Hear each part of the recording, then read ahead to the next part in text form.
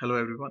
In this video we will see default argument concept in C++. So when we write a function in C++, in those function if those function need any argument, this concept says that we can assign a default value for some arguments in case when those function called, and if those argument is not specified, default value of those argument will be used.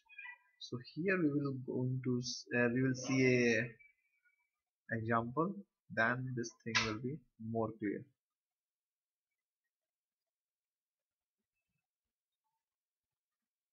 This is space.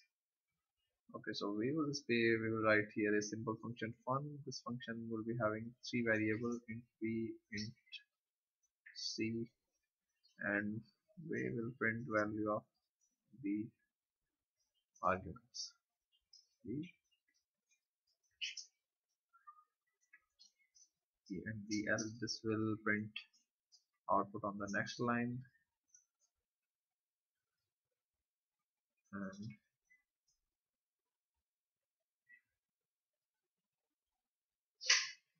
okay, so this is a simple function with three argument.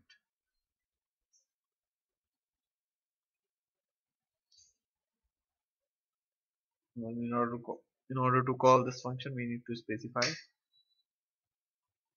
we need to pass these three arguments, otherwise there will be one error. Now what we want to assign some default value for some argument. So let's say we are assigning a value 34 to this argument. So what is the meaning of this scenario?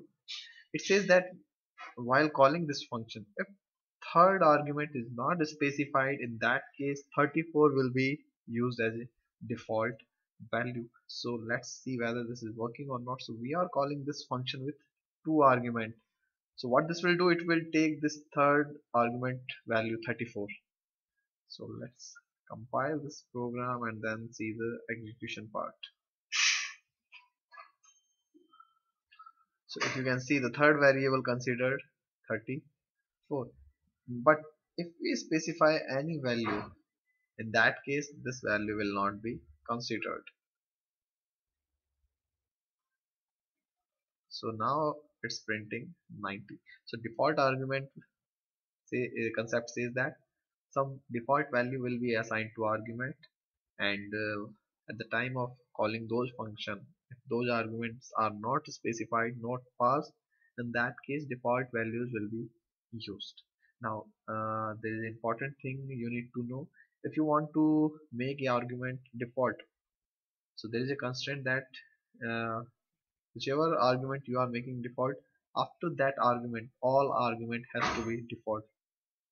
Let's say I want to make first argument default argument, but constraint says that if a argument is default, all the argument after that argument has to be default argument. So in order to use this default argument concept, b also has to be default argument, c also has to be default argument. If I will make only this argument default, in that case there will be one error. So there is a error. So this default argument concept is that if a argument we are making default, all argument after that has to be default argument. So if we make now all these three argument default, so now there is no error because this constraint is satisfied. Our arguments are default a default argument, after that b also default, c also default. If we consider this b, after b we are having one argument c, and this argument also default argument. Thank you for watching.